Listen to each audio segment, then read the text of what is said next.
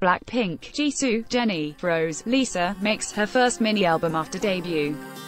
Blackpink, which debuted in August 2016, has become a popular girl group with successive hits such as Whistle, Boom Baya, Stay. All of the music videos of all 5 songs announced since their debut exceeded billion views, and the music video views like Last Time exceeded the 300 million views for the shortest time in the domestic girl group.